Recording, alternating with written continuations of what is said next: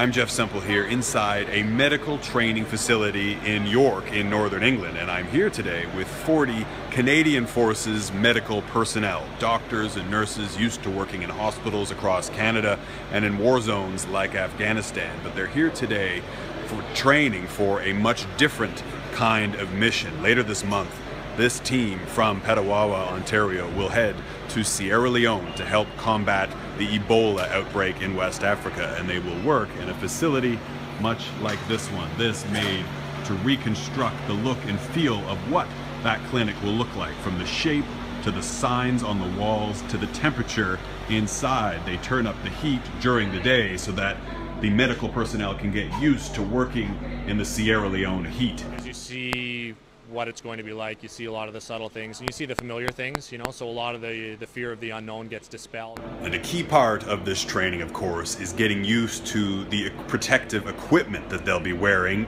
in the clinic in Sierra Leone, and that includes these protective respiratory face masks you see there. Each person has to wear 2 pairs of surgical gloves at all times, and then of course there's those familiar hooded coverall suits, and it's about getting used to wearing all of that heavy equipment for long hours in very hot temperatures, and then taking off each piece carefully to avoid contamination, knowing that any small mistake along the way could mean the difference between their own life and death.